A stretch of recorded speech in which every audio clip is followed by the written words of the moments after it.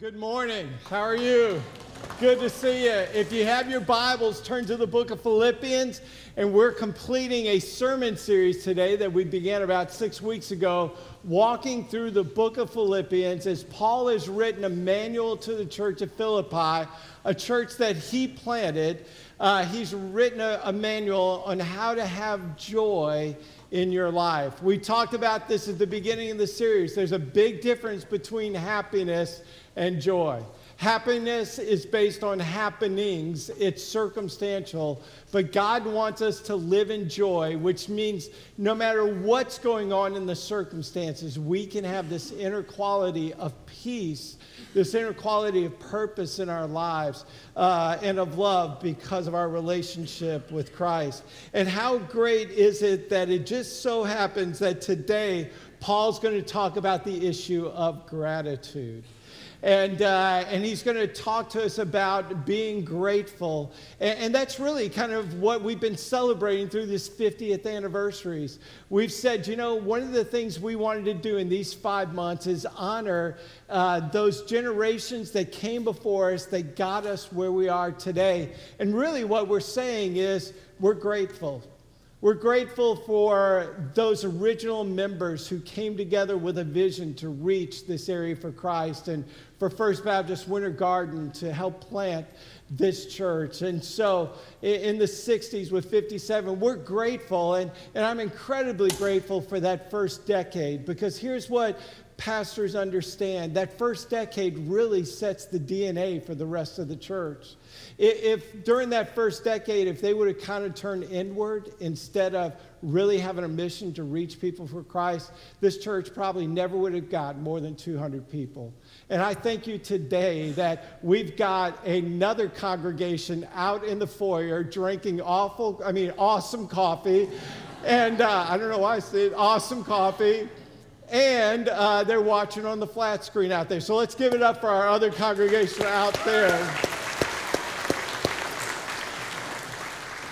And so today it's about gratitude. And what we're going to see is Paul, as he writes to the church of Philippi, he's going to write about his gratitude for this church that he planted, and in many ways feels like it's a child of his. Epaphroditus, one of their pastors, has come to Rome to deliver an offering and the encouraging word to Paul about what's happening in the church at Philippi. There's some persecution going on there. There is some false doctrine that's trying to be put into the church through the Judaizers, yet the church is remaining faithful. They're staying on mission and reaching people for Christ. And so Paul is writing this letter, sending it back with Epaphroditus back to Philippi. And Paul displays his gratitude to the church of Philippi in 4 ways. First of all, he does it through affirmation. He does it through affirmation, and we see that Paul is affirming the church of Philippi over and over again as he writes them. And he tells them, says, man, it brings me joy when I think about the way that you're spreading the gospel. And so that first fill in blank is affirmation. Affirmation. All right? There we go. Affirmation of the church there in Philippi. And look at what he says in Philippians 4:10. I rejoice greatly in the Lord that at last you renewed your concern for me. Indeed, you were concerned, but had no opportunity to show it. He's affirming the fact that the church at Philippi cared for Paul, that the church at Philippi had sent Epaphroditus to give them a report. Let me just say this. Affirmation is powerful. Affirmation is powerful. Here's what we know. Children who grow up in homes where they're affirmed in their home are healthier children. They're healthier emotionally. They're healthier relationally. Children who grow up in homes where they're affirmed really do achieve more than children who aren't affirmed. They get better educations. They marry better. They tend to make a bigger income after they graduate. And all of that comes through affirmation. Why? Because God wants us to share affirmation. It's so easy to get onto our kids when they mess up, isn't it? But what we need to do is find times when they do it right and affirm them, because they need to hear our affirmation. Celebrating our seniors today was an act of affirmation. We love you guys. We're going to be praying for you guys when you go to college. Know that we're here for you. But maybe the greatest act of affirmation happens in Matthew chapter 3. And it's when Jesus was baptized, when he's about to start his public ministry. John the Baptist baptizes him, and you remember what happened after that. The Holy Spirit descended in the form of a dove, but then God the Father spoke. And he said, "That's my boy," right? Now, he didn't say it that way, but that's what he said, all right? Here's what he said: "That's my son, whom I am well pleased." And he affirmed his son publicly to model for us the power of affirmation. The second thing Paul is going to do for this church is let them know that you can be great. To be grateful, not only are you going to learn to be affirming to others, but you need to learn to be content. Philippians 4:11, Paul says, "I'm not saying this because I am in need, for I have learned to be content whatever the circumstances." Let me encourage you, circle that word "learned." Because contentment doesn't come naturally. In fact, outside of a relationship with Christ, I think contentment is impossible. You know, we aren't content. We want to make a little bit more money, so we get a raise. And now we're content for a month or two. And then it fades, and we're thinking, you know what, I'm better than this. I ought to get a little bit more money. We're driving a beater and we're not content, so we go and buy a brand new car, and now we're content until the brand new car smell goes away, right? And then it's like it's not so content. And we want to have a pool because everybody has a pool, and you live in Central Florida, you need a pool. And so I finally get my pool, and now I'm content until I figure out it takes a lot of work to keep a pool clean and maintained, and now I'm not so content. And Paul said, listen, I have learned to be content. And you can only do that through a relationship with Christ. Let me tell you, Paul is sitting in prison in Rome, and he says, I'm content. How can he say that? Here's how. Paul has already told us, he said, look, I know. He said, I wouldn't choose these circumstances, but here's what I know. Because of where I am, the gospel is advancing. He says, for what has happened to me has really served to advance the gospel. And so Paul is saying, look, I wouldn't choose these circumstances, but I can be content. I have joy because I know that God is using these circumstances of mine to advance the gospel. And Paul was living for kingdom purposes and kingdom principles. And because of that, he could have contentment even sitting in prison in Rome. The third thing we're going to need is if you want to have express gratitude, if you want to have joy in your life, you've got to learn to be flexible. You're going to have to learn to be flexible. Notice what Paul said in verse 12. He says, I know what it is to be in need. Well, yeah, he's sitting in prison, has very little to his name. But he also says, look, I know what it is to have plenty. Paul was a Pharisee, man. On the road to Damascus, he was a rich guy. He had pretty much anything he wanted in that day. And now, according to world standards, all of that's been taken away. But what he said, I have learned the secret of being content in any and every situation. He says, look, my contentment is not based on circumstances. Sort of like joy, not based on circumstances. And he says, I had to learn to be content, but I have learned to be content. And Paul learned to be flexible, that he could have joy in prison, or he could have joy planting a church in Philippi and seeing that young church grow and blossom and bloom. And the only way you can do that is to be flexible, to understand, look, there are so many things outside of my control. I don't need to control things. God is sovereignly in control, and I'm just going to be flexible in the places he brings me and the encounters that he gives me. When I was a teenager, we went to St. Louis on vacation, and we went up in the Gateway Arch. And when we were up there in the arch, the wind was blowing pretty good that day, and the arch was swaying back and forth about 5 or 6 inches. You could stand there and you could feel it going back and forth. Now, I'm a teenage boy, so even though I was scared to death, I couldn't say a word, right? I mean, I had to pretend like this was nothing to this. I was cool. But finally, there was somebody who asked, isn't this dangerous for this thing to be going back and forth like this? We're way up here. And the person who was the guide up there said, no, here's what you need to understand. They built this to sway. And if they didn't build it to sway, we'd be in trouble. And what they explained was that if they built it rigid so it wouldn't sway, that winds, and I can't remember the exact, what it was, but it was like winds over 80 miles an hour would just snap this in two. But because it sways and it gives, it has the ability to take winds up, 140 miles an hour before there's any danger. And I thought about that this week. That's exactly how God made us. If we're rigid and have to have everything our way, man, a little storm comes and we're going to snap in two. But when we understand God's in control, He's sovereign, and we're able to be flexible, we can just go with it and take so much more and still have peace and still be content and still have joy in our lives. And then Paul says all of these things lead to a confidence in Christ. And notice what he says in verse 13. He says, I can do all this through Him who gives me strength. Now let me say, this is one of the most misused scriptures in all of the Bible. All right, because when I was growing up, I enjoyed basketball, believe it or not. This was before all the other friends had their growth spurts, right? And they all started growing and I didn't.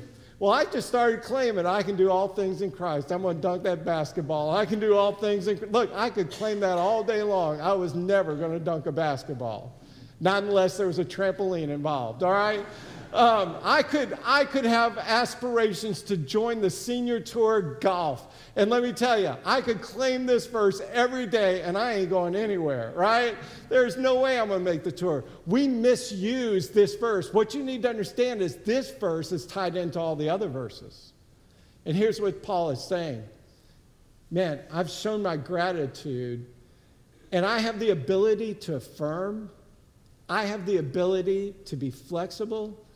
I have the ability to be content in everything. Why? Because God gives me the strength to do that.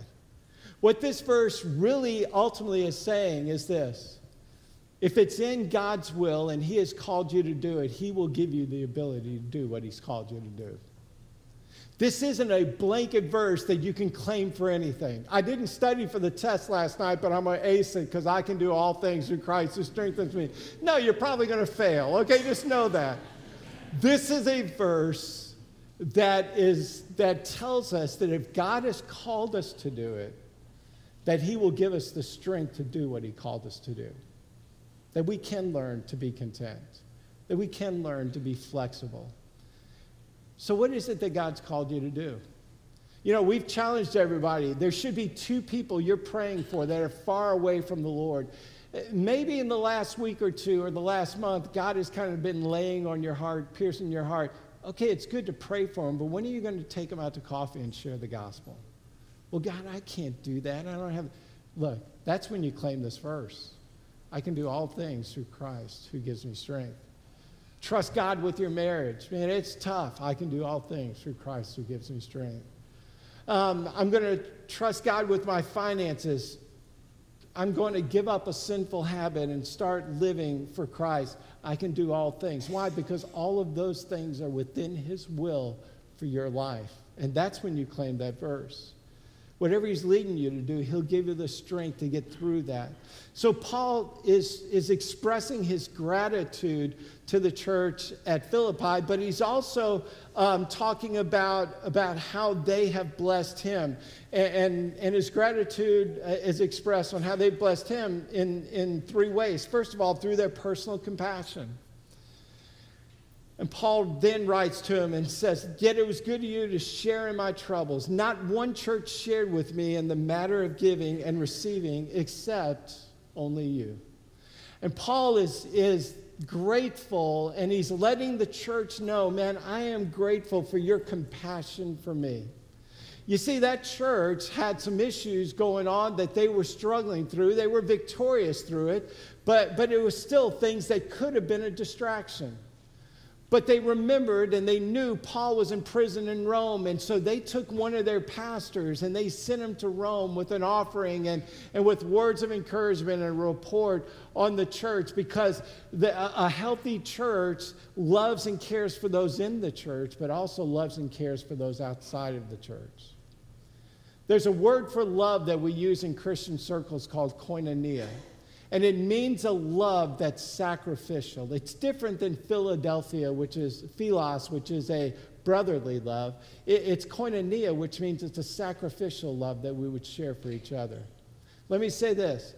A healthy church has koinonia for those inside of the church and those outside of the church. A healthy church recognizes that all around us are people who are lost, who, if they were to die today, they'd spend eternity without Christ, and we'll do everything short of sin to reach them for Christ. Because many churches today, all they do is care about the ones who are already here. That's not koinonia, that's koinonitis. It's a disease. Koinonia says, man, God has given us a mission, and we're going to live that mission out. And we're going to reach people and share the gospel. Why? Because we have compassion for everybody. Secondly, he expresses his gratitude in their financial generosity. He says, "For even when I was in Thessalonica, you sent me aid more than once when I was in need. Not that I desire your gifts. What I desire is that more be credited to your account." What is he talking about? He's not talking about their account here on earth. Here's what he's saying. He's repeating the words of Jesus. He's telling them Jesus' teaching. Jesus said, "Don't store up for yourselves treasures on earth where moth and rust destroy and thieves break in and steal. Instead, store up your treasures in heaven where moth and rust do not destroy and where thieves do not break in and steal." Here's what Paul is reminding them. Whenever you sacrifice, whenever you're generous for the kingdom, you need to know you will be rewarded. That everything that you give for kingdom causes, every gift is recorded and rewarded in heaven. And it really is sending treasure ahead. Here's what the Bible says, that God loves a cheerful giver. He loves people who are generous and don't try to find their significance in the things of this world, but in living out their mission for Christ.